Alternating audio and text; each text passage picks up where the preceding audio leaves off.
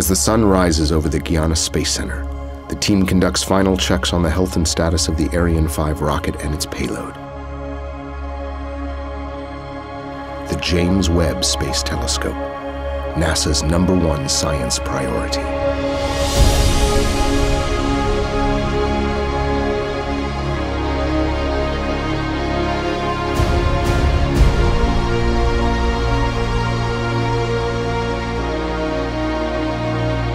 The Webb telescope is designed to look back to a time when stars and galaxies were first forming, over 13.5 billion years ago.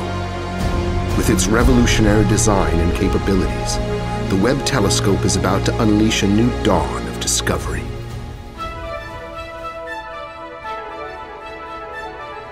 À tous de vidéo, attention pour le décompte final. 10, 9, 8. Seconds before liftoff, the Ariane 5's liquid-fueled engine comes to full power, followed by the ignition of the 2 solid rockets. We have liftoff.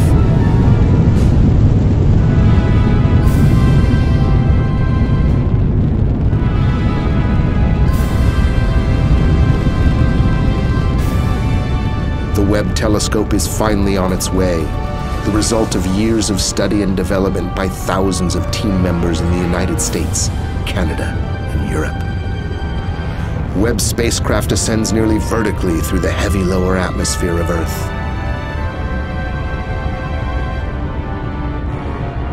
As the rocket reaches maximum acceleration, the spent solid rocket motors are jettisoned safely into the Atlantic Ocean. Reaching the upper atmosphere where protection is no longer needed, the payload fairing is jettisoned and falls away.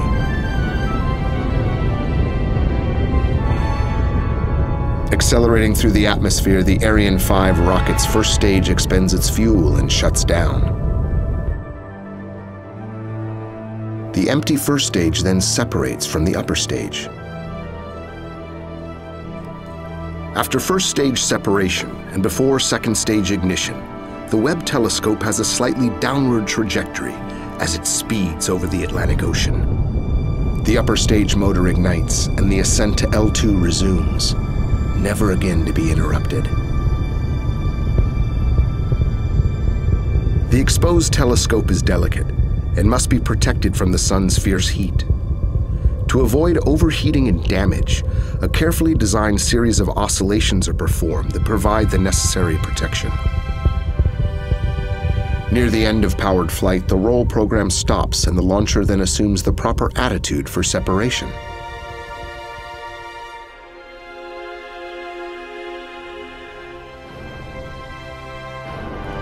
After separation from the Ariane upper stage, the Webb telescope continues its journey to L2 under its own power, taking the next step to its final orbital station 1 million miles from Earth.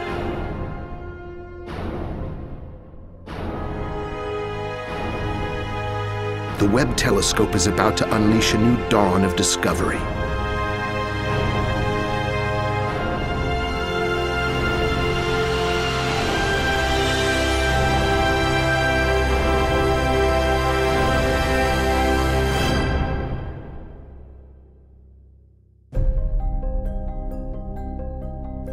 The Webb telescope separates from the launcher's second stage. The white ring close to the Earth represents the Hubble Space Telescope's orbit, and the larger orbit is the geosynchronous orbit where most telecommunications satellites are located. The solar array is Webb's first deployment. When completed, all of Webb's electrical power needs are satisfied by the solar array for the remainder of the mission. The onboard control system continually monitors and updates the attitude to ensure power generation and thermal safety. To preserve the cleanliness of the mirrors, thrusters are located only on the sunlit side of the observatory. The trajectory is designed without employing a retrofire, which necessitates pointing the delicate telescope at the sun. If course corrections are needed, these velocity additions must be done early in the flight to most efficiently use the mission's limited precious fuel.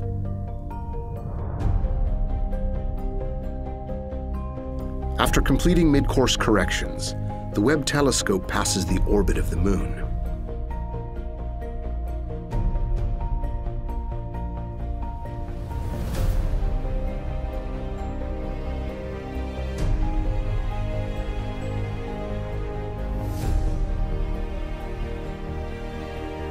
Webb's initial transformation is the deployment of the sun shield pallets.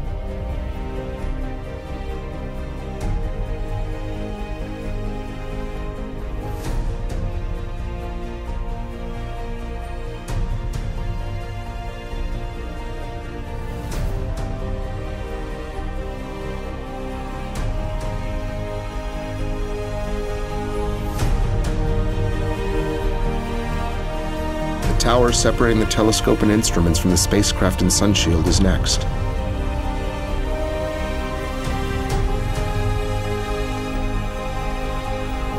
Next, the aft flap deploys.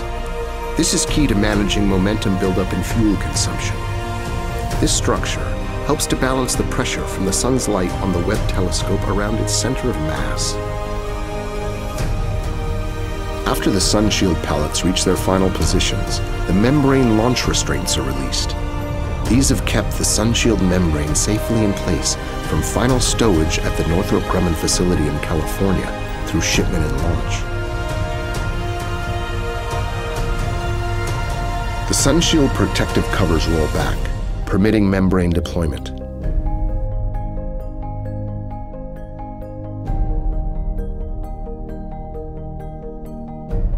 The covers over the core region release next.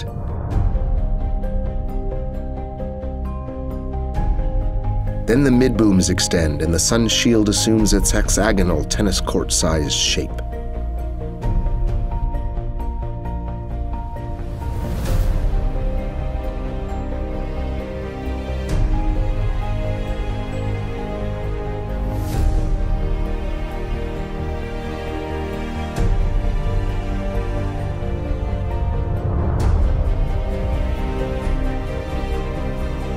It is now time to tension the sunshield membranes, each thinner than a human hair, pulling each of the uniquely sized and shaped layers to their optimal position. When deployed, the sunshield allows the telescope to cool to 385 degrees Fahrenheit below zero, cold enough to liquefy air, while the layer closest to the sun is almost 190 degrees Fahrenheit above zero, nearly the boiling point of water. It's of almost 600 degrees. Truly fire and ice. Once in the shadow of the deployed sunshield, the telescope and instruments continue cooling down to their final operational cryogenic temperatures. At the completion of membrane tensioning, the secondary mirror deploys into position and is latched rigidly in place. The aft deployable radiator releases and springs into position, allowing the instruments to radiate their waste heat directly into space and away from the telescope. Disposing of excess heat is crucial to the mission so that it does not overwhelm the faint infrared signals to be collected from the cosmos. The cord-fold wings deploy and latch in place, completing the major deployments of the largest telescope in space.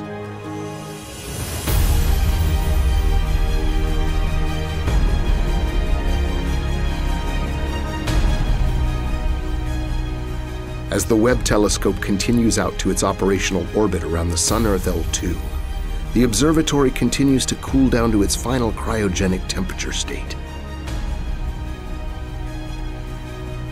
A trajectory correction applied 29 days after launch puts the Webb telescope into its halo orbit, a key part of the mission design. The Sun-Earth L2 point is where Webb's orbit around the Sun is synchronized with Earth's. At this point, 1 million miles from Earth, Webb is free from the thermal influences of the Earth and all eclipses. Additionally, the Sun, Earth, and Moon, the brightest objects in the sky, are hidden by the deployed sunshield, giving Webb a dark, cold, and stable environment to carry out its mission of discovery. Once the mirrors and detectors are sufficiently cold, the wavefront sensing and control operations can begin. This sophisticated multi-step operation's ultimate goal is to position each of the Webb telescope's movable mirrors into their correct final positions and orientations. Once the mirrors are aligned, the mission team will continue checking out the science instruments, preparing them for operations. Commissioning is completed about 160 days after launch, and the science mission is ready to begin. This brings to fruition the work of the thousands of members of the Webb team from the United States of America, Canada, and Europe. Astronomers from all over the world can now use this facility to study the universe.